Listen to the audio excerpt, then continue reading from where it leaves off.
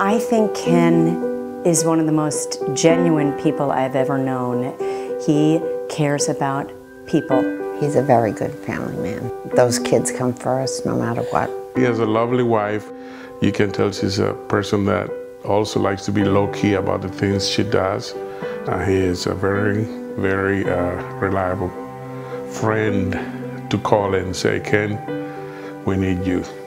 He gives to everybody. That's his nature. Helping people, I guess.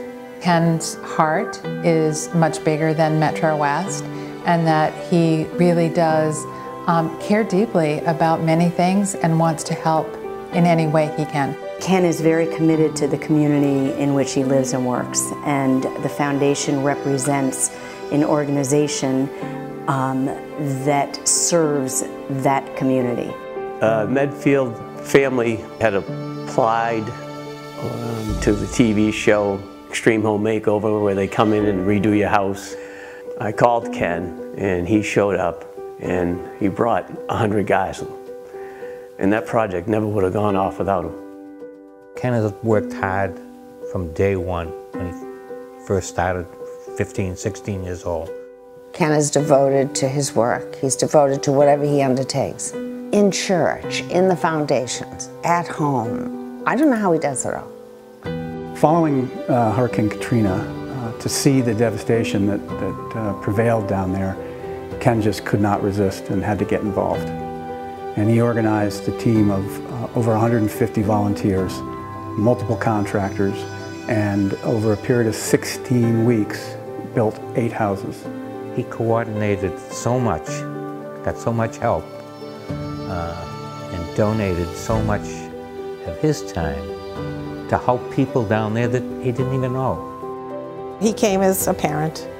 He understood that these kids needed to play outdoors. The value that he's added to the playground, we've gained a lot from.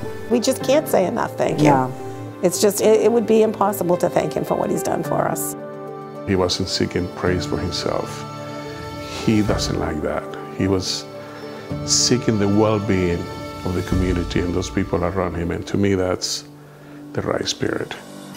Ken, thank you so much for everything you have done for our community, and especially for everything you've done for the Foundation for MetroWest.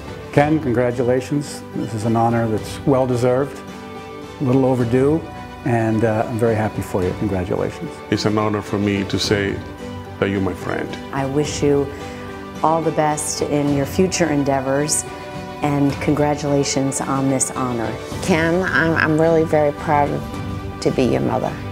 I am really proud of everything you've done. I love you. I am so proud of what you've done in your life and with your family and for all the people you have helped. Love you.